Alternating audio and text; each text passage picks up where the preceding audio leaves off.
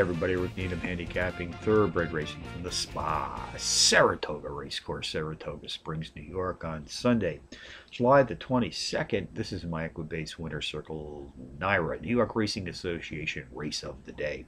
Let's take a look at one of two stake races on the card this afternoon, folks. Race 9, 5:18 p.m. Eastern Post Time. This is the Sanford Stakes, 6-furlong sprint on the dirt, Grade II, 2-year-olds racing for $200,000.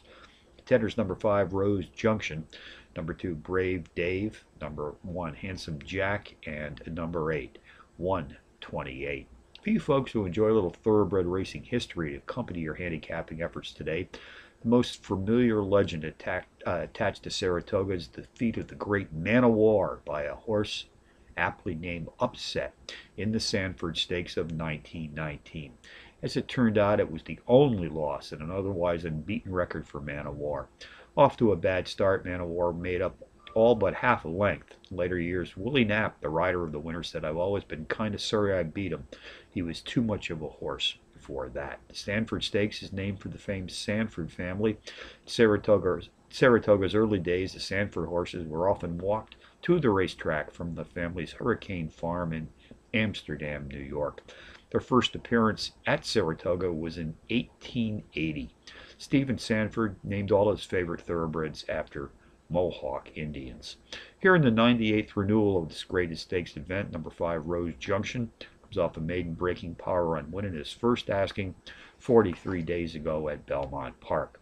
Jockey Javier Castellano and trainer Todd Pletcher sent him to the post for the Sunday feature.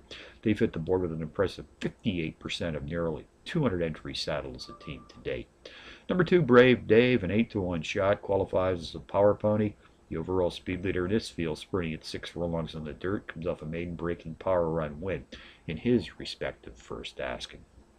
Race 9 summary, number 5, Rose Junction, tops my contenders list today, which also includes number 2, Brave Dave, number 1, Handsome Jack, and number 8, 128, 5218 in the 9th from Saratoga, the $200,000 Grade II Sanford Stakes.